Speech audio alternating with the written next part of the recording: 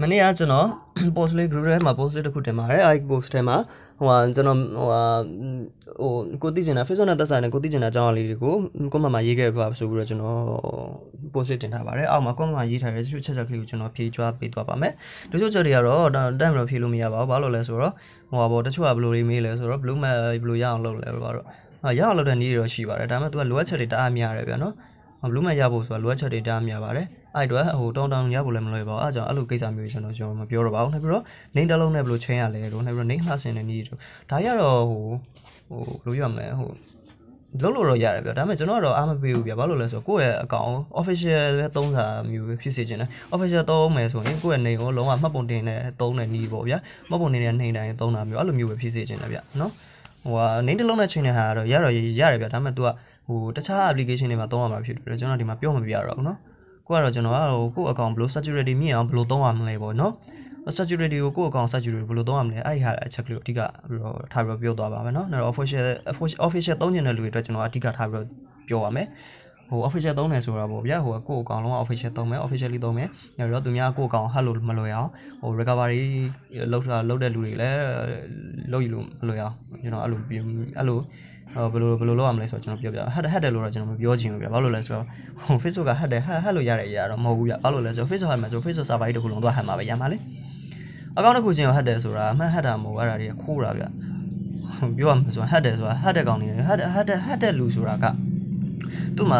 programming language နှစ်ခုသုံးခုလောက်နားလည်ထားမှာတက်ကြွထားမှာဟတ်တယ်ဘာညာပြောလို့ရမှာလေဘာမှ programming language လည်းမရအောင် true တွေလည်းသုံးတာမျိုး true တွေလည်းမသုံးတာ true တွေလည်းမသုံးမယ်နဲ့ဒီတိုင်းသွားလောက်ထားတော့ဒါဟတ်တယ်လို့မပြောကျွန်တော်ခိုးတယ်လို့ပဲပြောနော်ဟုတ်ပါရဲ့အဲ့လိုလူတွေချန်နေလေအဲ့လိုလူတွေရဲ့ချန်ကနေလွတ်တဲ့နီးပေါ့ဗျာနော် official သုံးမယ်ဆိုရင်ဟုတ်ပြီနောက်ပထမဆုံးကကျွန်တော်ဘာအရင်ဆုံးပြောချင်လဲဆိုတော့ web profile နဲ့ဝင်လိုက်ပါနော်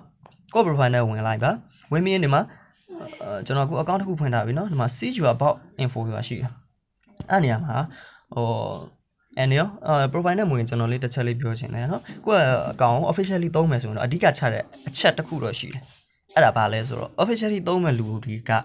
ကတခြားကိစ္စတွေသိပြီးတော့ကိုယ့်ရဲ့ password ကိုမေးလို့တော့မရဘူးအဲ့တော့ကိုယ့်ရဲ့ password နဲ့ကြီးမေးဒါမှမဟုတ်ဖုန်းနံပါတ်နဲ့ပွင့်တာမယ်ဆိုရင်လည်းဖုန်းနံပါတ်ကိုတော့မှတ်မိအောင်လုပ်ထားတင်တယ်နောက်ပြီးတော့တစ်ခုရှိတယ်တချို့ကျတော့ Gmail တည်တံ့နေဖွင့်တာရှိတယ်တချို့ကျတော့ဖုန်းနံပါတ်တည်တံ့နေဖွင့်တာရှိတယ်Gmail တည်တံ့ဖွင့်တာပြဿနာတော့တိတ်မရှိပါဘူး Gmail ကောင်ကကိုစောက်တွေပါတယ်မှတ်ထားလို့ရဦးနောက်ထဲမှာမှတ်ထားလို့ရတယ်ဖုန်းနံပါတ်နဲ့ဖွင့်တာကတော့ကျွန်တော်တိတ်အားမပြီးချင်းဘာလို့လဲဆိုတော့ဖုန်းနံပါတ်ကကိုယ့်ရဲ့ဖုန်းပျောက်သွားပြီဆိုရင်သွားပြီကိုယ့်အကောင့်ပြန်ရဖို့ခုနကတွေပါတယ်ID တွေပါတင်ထားတဲ့လူဆိုရင်တော့ပြန်ရဖို့လွယ်မယ် official သုံးတဲ့လူဆိုရင်တော့ပြန်လိုက်လို့လွယ်ရင်လွယ်လိမ့်မယ်ဒါပေမဲ့ခုနကလို့official လည်းမသုံးofficial သုံးတာပေါ့ဗျာsecurity လည်းမြင့်မထားဘူးပေါ့ဗျာအဲ့လိုမျိုးတွေကိုကဖုန်းပျောက်သွားမယ်ဆိုရင်သွားပြီအဲ့ဒါကြီးတော့ကျွန်တော်ဖုန်းနံပါတ်နဲ့ဖွင့်တာတော့အားမပေးချင်ဆိုတာအကောင်းဆုံးနည်းကတော့ဖုန်းနံပါတ်ကို Gmail ရောနှစ်ခုစလုံးထည့်တာအကောင်းဆုံးနည်းပဲအဲ့ဒီနည်းတွေကိုလည်းကျွန်တော်ပြောပြပေးပါဘာလို့လဲဆိုတော့ Gmail အကောင့်မမှတ်မိရင်တော့ဖုန်းနံပါတ်နဲ့ Gmail အကောင့်ဖြစ် password ဖြစ်မမှတ်မိရင်တော့ဖုန်းနံပါတ်နဲ့ကျွန်တော်တို့ကပြန်ပြီးတော့ကိုယ့်ရဲ့ password ကိုပြန်လိုက်လို့ရတယ်ဒါမှမဟုတ်ဖုန်းပျောက်သွားပြီဆိုတော့ Gmail နဲ့ကိုယ့်ရဲ့ password ကိုပြန်လိုက်လို့ရတယ်အားကြောင့်နော်ဟုတ်ပြီကျွန်တော်ပြန်ပြောမယ်ပြန်ဆက်အောင်ရင်ဆုံး security မြင့်တဲ့နည်းဆိုရင်ကျွန်တော်ကိုယ့်ရဲ့ profile တော့သွားမယ်နော် see your about info ကိုသွားမယ်ပြီးရင်ကျွန်တော်ပြောချင်တာကတော့ဒီမှာ तू ပေးထားတဲ့ဟာတွေကိုပြည့်စုံအောင်ထည့်ပေးလိုက်ပါเนาะဒီမှာwhat education တို့ကိုယ့်ရဲ့ကျောင်းတွေ college တွေနဲ့တော့ဘယ်မှာနေလဲပါညာတာဒါတွေကပြည့်စုံထည့်ပေးလိုက်ပါအကောင်းဆုံးဘာလို့လဲ Facebook က तू ကလည်းFacebook ကခမရအဲ့ဒီဟာတွေကို तू ပေးထားတဲ့အချက်လက်တွေအကုန်ပြည့်စုံထည့်တာခမရ official သုံးတယ်ဆိုတော့ Facebook ကတတ်မှတ်တယ်နော်တချို့ကြ fake ကောင်တွေရှိတယ်ကြ fake ကောင်တွေရှိတယ်ဆိုတော့သူတို့အဲ့ဒါကြီးလည်းဘာမှထည့်မထားဘူးကြတာတအားလွယ်တယ်တခုခုဖြစ်ပြီဆိုတော့တန်းအကောင့်ကြတာအဲ့တော့ဒါလေးကိုထည့်ပေးထားပါနော်အပြည့်စုံထည့်ပေးနောက်ဒီမှာဒီနေရာလေးမှာကျွန်တော်တက်ခုပြောချင်တာဒီမှာဘတ်တီကကိုယ့်ရဲ့ဘတ်တီကိုဒီမှာ edit လေးလုပ်လိုက်ပါ edit လုပ်မယ်ဒီမှာကျွန်တော်ကဘတ်တီကိုဒီမှာဘတ်တီကလာနဲ့ရက်ကိုတော့front to front ဒါမှမဟုတ် public ထားရင်ထားပါဗျာနော်ဒါ only me ထားခြင်းလည်းရတယ် only me ဆိုတော့ကိုတယောက်ထဲမြင်မှာ public ဆိုတော့ Facebook သုံးတဲ့လူကောင်လုံးမြင်လိမ့်မယ်ဝင်ကြည့်ရင်ခင်ဗျအပေါက်ထဲကိုဝင်ကြည့်ရင်မြင်လိမ့်မယ် front to front ခင်ဗျ friend တွေပဲမြင်မှာ friend to friend ဆိုတော့ခင်ဗျရဲ့ friend နဲ့နောက်ထပ် ခမရ friend ရဲ့ friend ဖြစ်ထားတဲ့လူပဲမြင်မှာနော်အဲ့လိုသဘောမျိုးဒါတော့ပြဿနာမရှိဘူး Batia ပေါ့နော် Batia မှာကျွန်တော်တို့ only မိထားတယ်ခမရကိုလည်းထားစေချင်တယ်ဘာလို့လဲဆိုတော့ recovery သမားတွေက Facebook recovery သမားတွေဆိုတာ recovery သမားဆိုတာကိုအကောင်ခိုးမဲ့ကောင်လေးပေါ့ဗျာ recovery သမားတွေကအဓိကသူကဘာလုပ်လဲဆိုတော့ဟိုပါပေါ့ဟိုကနဲ့ recovery လိုက်မယ်ဆိုရင်သူကအဲ့ဒီမှတ်ပုံနဲ့အတူတွေလောက်ကြတာရှိတယ်ကိုယ့်ရဲ့နာမည်နဲ့မှတ်ပုံနဲ့အတူကိုယ့်ရဲ့ birthday ကိုသိပြီဆိုရင်သူတို့ကမှတ်ပုံနဲ့အတူလောက်ရတော့လွယ်သွားအဲ့တော့ဒီနေရာမှာ only မိထားပါအဲ့တော့ recovery သမားတွေချင်းကလည်းလွတ်သွားအဲ့တော့ဟုတ်ပြီဒီမှာတစ်ချက်လေးပြောချင်တယ်နော်စစ်ဟုတ်ပြီနော်ဒီတော့ဘာကြီးချင်အောင်လဲကျွန်တော်ပြန်ကြည့်လိုက်မယ်ဟုတ်ပါပြီ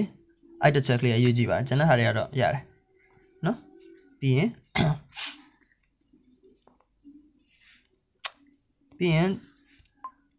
ဘယ်သွားမလဲဆိုတော့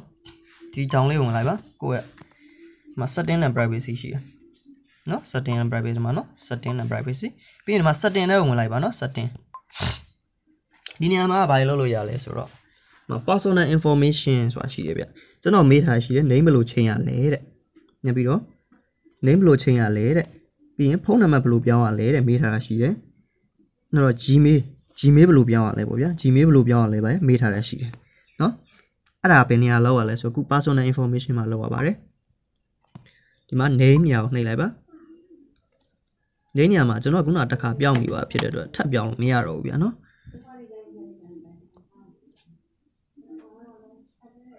ထပ်ပြောင်းလို့မရတော့ဟုတ်ပြီခင်ဗျားတို့ပြောင်းနေတယ်ဆိုရင်ဒီမှာ name နေရာကိုနှိပ်မယ်သူကခင်ဗျားတို့ middle name middle name ဒီနေရာမှာကျွန်တော်ဒီလိုမပြတော့ဘူး middle name ရဟိုပါ first name middle name last name လို့ပြီးတော့သူကပေးထားမှာအမှကိုယ့်ရဲ့ name ကိုထည့်လိုက်ပါထည့်ပြီးရင်ကိုယ့်ရဲ့ name ကိုထည့်ပြီးရင် password စစ်ချင်းနှိပ်လိုက်တာနဲ့ password ထည့်ရတယ်နော် password ကလေးပါကိုယ့်ရဲ့ password ကလေးပါထည့်ပေးလိုက်ရပါမယ်name ချိန်တာပေါ့နော်နော် email ချိန်တာဒီမှာ email address နဲ့မှာ email ချိန်လို့ရပါတယ်နော်ဒီမှာတစ်ခုပြောချင်တာကကျွန်တော်က email ကို only မိနေထားပါဘာလို့လဲဆိုတော့ခုနကပြောတဲ့သမားတွေခုနကဟာတဲ့ကိုယ့်အကောင့်ခိုးမဲ့ကောင်တွေကကိုယ့်ရဲ့ Gmail သိပြီဆိုလို့လည်းကူနဲ့ခိုးလို့ရနိုင်ပါတယ်เนาะအဲ့တော့ only မိထားပါနောက်ထပ် email ချိန်နေတယ်ဆိုရင် email ဒီ email ကိုမထားခြင်းလို့နောက် email ချိန်နေခြင်း add email address ကိုထည့်ရပါမယ်เนาะဒီမှာကိုယ့်ရဲ့အပေါ်မှာကိုယ့်ရဲ့နောက်ထပ်အသက် email ထည့်ပါအဲ့တော့ password ကိုအောက်ကကိုယ့်ရဲ့ဒီ password ဆိုတာ email password မဟုတ်ပါဘူး Facebook password ကိုထည့်ပေးရပါမယ်เนาะအပေါ်ကကိုယ့်ရဲ့ email ဆိုတာ Gmail တခုထည့်လိုက်ပေါ့ဗျာဒီအောက်ကတော့ကိုယ့်ရဲ့ password ကိုထည့်ပေးရပါမယ်ပြီးရင် add email ကိုနှိပ်လိုက်ပါเนาะဟုတ်ပြီကျွန်တော်တခုလေးထည့်ပြမယ်ဗျာเนาะနောက်တခုလေးထည့်ပြမယ်ဆိုတော့ဗာထည့်ရအောင်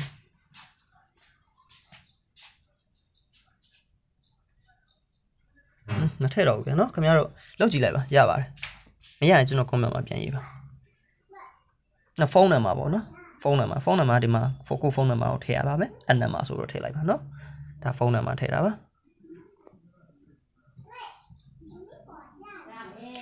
အကောင့်ကိုတချို့ကျတော့အကောင့်ကိုဒီချင်တာတဲ့အကောင့်လုံးဝဖြတ်ချင်တာပေါ့အပြီးဖြတ်ချင်တာဆိုတော့ဘယ်နေရာဖြတ်လဲမန်းနေအကောင့်ကနေပြီးတော့ဒီactivateကိုနှိပ်လိုက်ပါအဲ့မှာကိုယ့်ရဲ့ password ကိုထည့်ပေးရမယ် continue ကိုနှိပ်သွားလိုက်အဲ့ဆိုကိုယ့်ရဲ့အကောင့်ဒီရပါပဲเนาะဟုတ်ပြီအဲ့ဆိုရင် personal information မြန်သိပါပြီပြီးရင်နောက်တစ်ချက်ပြောချင်တာကကိုယ့်အကောင့်လုံးချုံသုံးမယ်ဆို security and login နဲ့တစ်ချက်သွားပါဒီနေရာမှာပြရတာတော့ဒီနေရာမှာတစ်ချက်เนาะ choose contact ဆိုတာကိုယ့်ရဲ့တငယ်ချင်းစိတ်ချယုံကြည်ရတဲ့တငယ်ချင်း၃ယောက်ကိုဒီနေရာမှာရွေးပေးထားလိုက်ပါ password ထည့်ပါမယ် password ထည့်ပြီးတော့ကိုယ့်ရဲ့ friend လက်တွေကစိတ်ချယုံကြည်ရတဲ့တငယ်ချင်း၃ယောက်ကိုရွေးပေးထားလိုက်ပါเนาะအားလေးလောက်ထားပါနောက် password ချိန်တာဘယ်လိုချိန်လဲဆိုတော့ဒီမှာ chain password ဆိုတာရှိပါတယ်ဒီနေရာမှာချိန်ရပါမယ်ဒီမှာ current password ဆိုတာဒါ Facebook password ကိုချိန်တာเนาะ current password ကကိုယ့်ရဲ့ပထမ password ပေါ့ new password ကြတော့ကိုယ့်အသစ်ပေးမဲ့ password retype new password ဆိုတာဒီ new password မှာရေးတဲ့ဟာကိုပဲဒီ retype new password မှာပြန်ပြီးတော့ရေးရမယ်เนาะ in save ချိန်ကိုနှိပ်လိုက်ပါဟုတ်ပြီ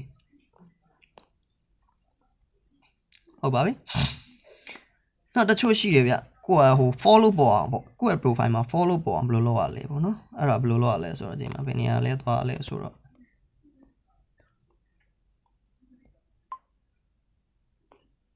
ဒီမှာပေါ့နော် public ပေါ်တွေကိုကြည့်လိုက် who can follow me နော်ပြန်ပြမယ်ဟိုအောက်ကိုဆွဲလိုက်ပါဒီမှာ public post ဆိုတာရှိတယ်နော် public post ဆိုတာရှိတယ် privacy တွေက public post တော့သွားလိုက် who can follow me မင်းကိုဘယ်သူ follow လုပ်နိုင်တယ်လဲဆိုတော့ကျွန်တော် public ကိုသွားလိုက်ပါအဲ့ဆိုရင်ခင်ဗျားတို့ရဲ့အပေါ်မှာ public အပေါ်မှာကို account မှာ follower လေးပေါ်လာလိမ့်မယ်နော် who can see that you are follower on your timeline ဒါလည်း public ပဲထားနော်ဟုတ်ပါ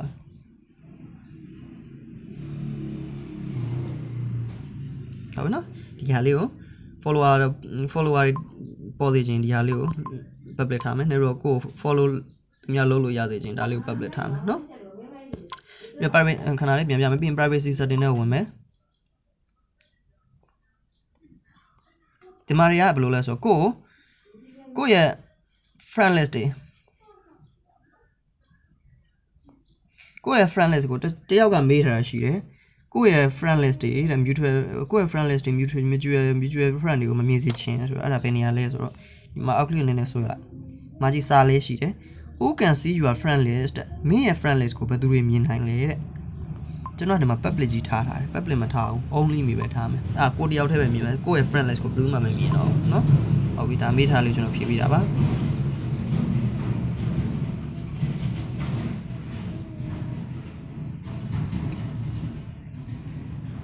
ဟုတ်ပြီနော်ဘင်း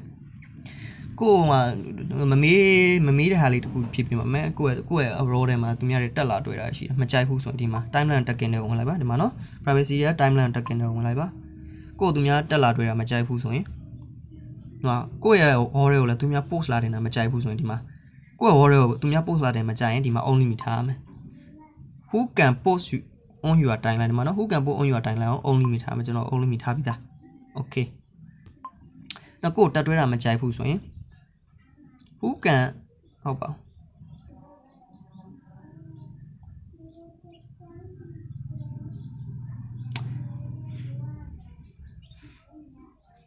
မှာကိုတက်တွဲတာမကြိုက် review ထားလိုက် review မှာ on ပေးလိုက်နော်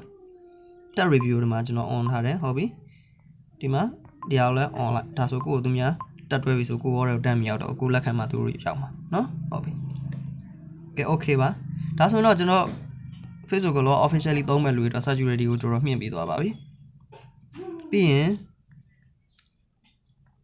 ကဲဗီဒီယိုလည်းရှင်းနေပြီဆိုတော့နောက်ထပ်ဗီဒီယိုလေးကြာမှာပဲကျွန်တော်လိုတဲ့ check လေးကိုထပ်ပြောပါမယ်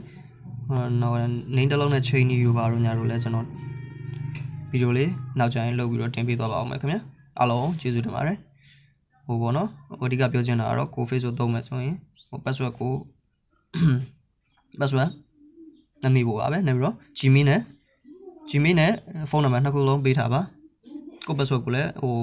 ကို password ကိုလည်းဟိုမှာဟိုဗျာခင်ဗျာနာမည်ဟိုပါပေါ့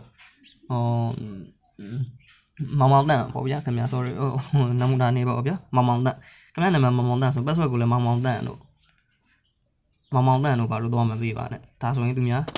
ဖတ်လို့လွယ်သွားပါလိမ့်မယ်နော်ခိုးလို့လွယ်သွားပါလိမ့်မယ်နောက်ပြီးတော့ခင်ဗျာဖုန်းနံပါတ်ကိုခင်ဗျာ password ပေးတာမျိုးမလုပ်ပါစေနဲ့ဒါဆိုလည်းသူများခိုးလို့လွယ်ပါမယ်နော်ကိုယ့်ရဲ့ password မှာအနည်းဆုံး10လုံးအထက်ထားပါ10လုံးအထက်များလေကောင်းနေပါမယ်မှန်တော့နော်ဟိုမှာ password မှာနောက်ပြီးတော့ဟိုဟာတွေ character ဆိုတာ ABCD စသဖြင့်ပေါ့နော် character တွေ number ဆိုတာ1 2 3 4နော် special character တွေဆိုတာ $dollar sign အဲ့လိုမျိုးတွေပေါ့ဗျာအဲ့ဒါကြီးနဲ့ရောထားပါဥပမာပေါ့ဘယ်လိုလဲဆိုတော့ဥပမာပေါ့ခင်ဗျာနာမည်မောင်သားဆိုရင်မှာ MMD 125 string ဟုတ်ပါဘူး string တော့ဖြစ်$စသဖြင့်ပေါ့ဗျာနော်အဲ့လိုမျိုးလေးတွဲပြီးတော့ပေးပါနော်ဟို name နေဟို character တွေကြီး character တော့စာလုံးတွေကြီးတည်တံလည်းမပေးပါနဲ့ကဏ္ဍတွေကြီးတည်တံလည်းမပေးပါနဲ့အဲ့ဒီသုံးမျိုးကိုမျှအောင်တွဲပေးပါနောက်ကိုယ့်ရဲ့ password ကိုမေ့တတ်တယ်ဆိုရင် south လေးတော့ပဲ notebook လေးမှာပြမှတ်ထားပါကိုယ့်ရဲ့ account official သုံးရအဓိကအရေးကြီးဆုံးချက်ကတော့ password နဲ့ချိန်ပြီးဖုန်းနံပါတ်မှတ်မိဖို့ပါပဲဒါပဲပြောချင်ပါတယ်အားလုံးကျေးဇူးတင်ပါတယ်ဒီဗီဒီယိုလေးအလောက်ပါပါဗျာ